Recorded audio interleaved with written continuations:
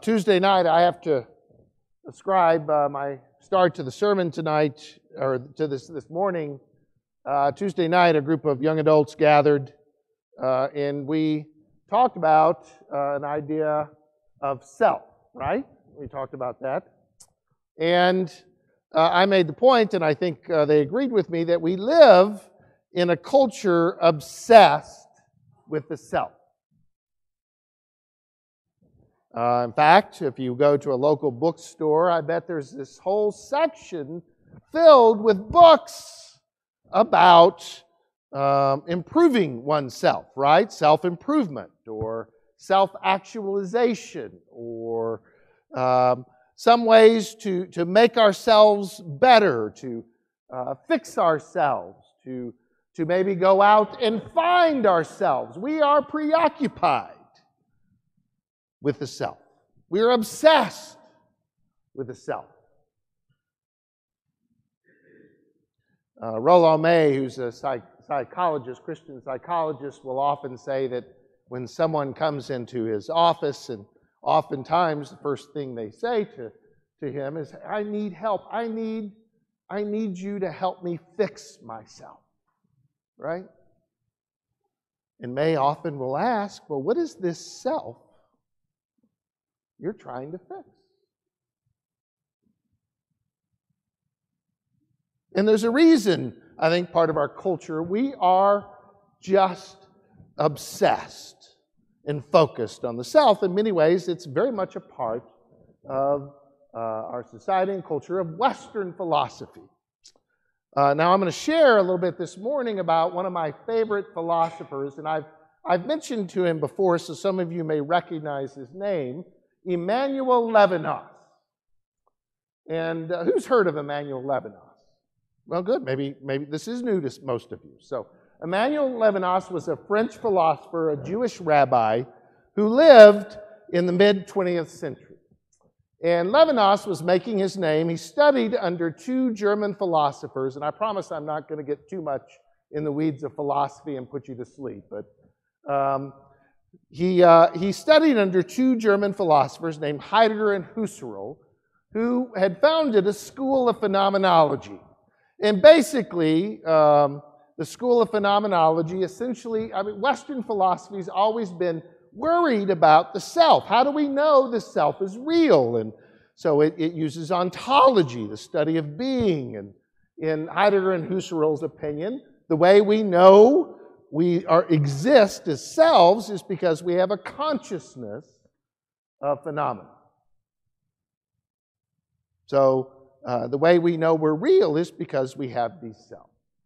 And Levinas had embraced this particular school of philosophy, in fact became well known for translating it to the French society at the time. And Levinas lived in the late 20s and early part of the 30s until Levinas began to be quite discouraged and depressed that Heidegger and Husserl were embracing in Germany in the 30s what? Nazism. The nationalism. And began to use their philosophy of self to pursue that. And Levinas, being a Jew and a philosopher, found this very disturbing. And so Germany invades France. Levinas returns to France. And what Levinas does is he joins the French army and fights.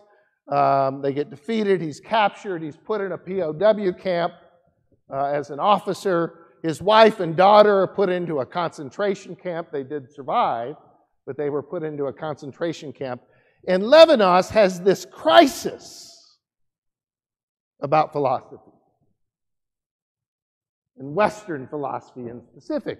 And he begins to wrestle with essential questions about what is life about, even in the POW camp. And based on his Jewish understanding, his reading of the Hebrew Scriptures, this idea of God's otherness, and part of the Jewish idea is that one cannot fully know God because God is totally other.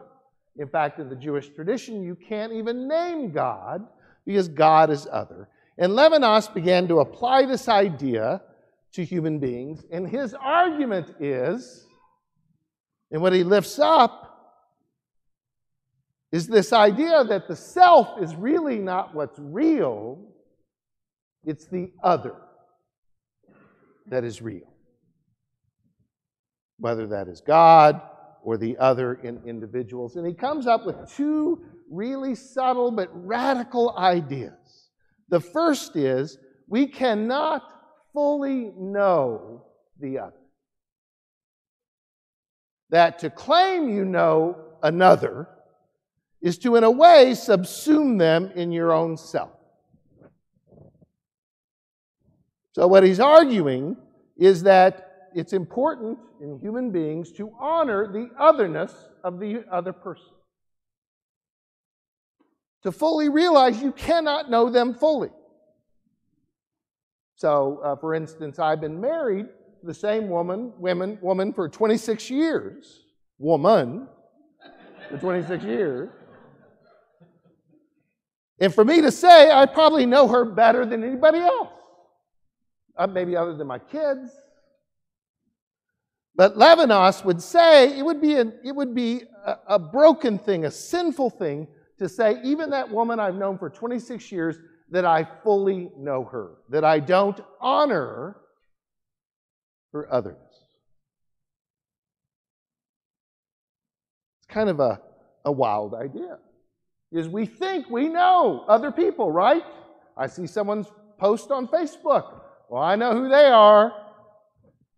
I hear their political affiliation. Oh, I know who they are. We do it all the time. In that we don't honor the otherness of people. That we can't really fully grasp who they are in all their complexity, all their otherness. God is present in them and other. Everybody, not just some people, everybody is a stranger to us.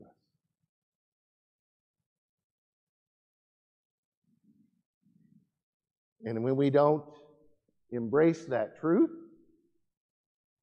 our self becomes the whole world. And the second insight Levinas has is he says, you know what? We owe everything to the other, to the stranger.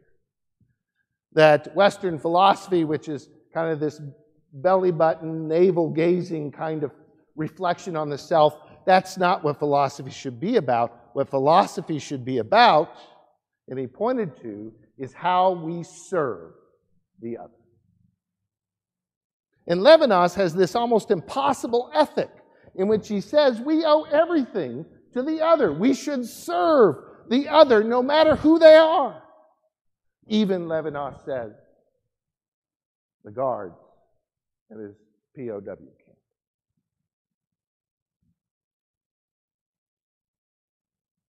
So not only are people other and stranger, no matter who they are, we're supposed to welcome that stranger, no matter who they are. I don't know about you, but I find that idea rather unsettling and uncomfortable. And then I read the passage we had this morning. And it seems like it's straightforward enough. Abraham sitting at the entrance of his tent, and he sees these strangers who appear out of nowhere.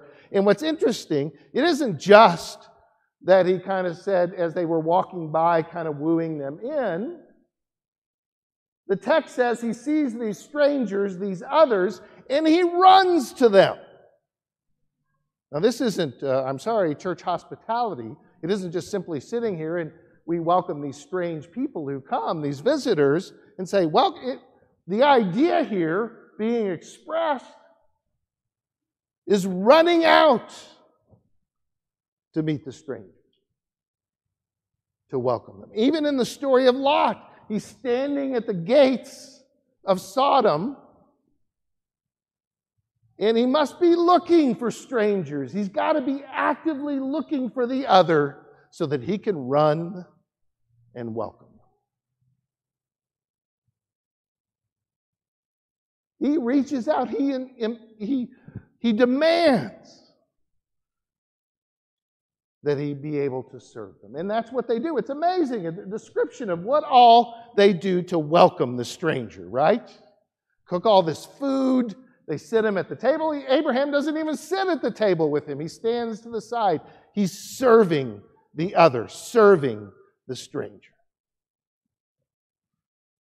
And it's a kind of unsettling idea. Because God knows in our world today, in our country, we put strangers in cages, right? We're frightened of any stranger or other. Much less running to meet them and welcome them and serve them.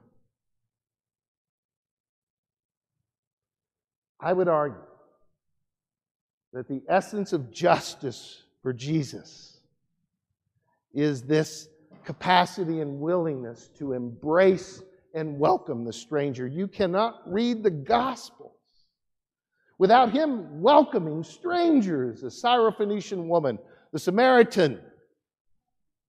That what defines discipleship and what defines justice for him is this capacity to love the other and serve them, no matter what. So the challenge for us is, who are we running to serve? The challenge for us this week is, what are the ways in which we truly welcome the stranger around us? What are the ways? Are we willing to reach out of ourselves and embrace the otherness around us? Both the neighbor we know and the refugee at our border. That the very definition of compassion and justice is that willingness to welcome the stranger. To God be the glory this day and forevermore. Amen.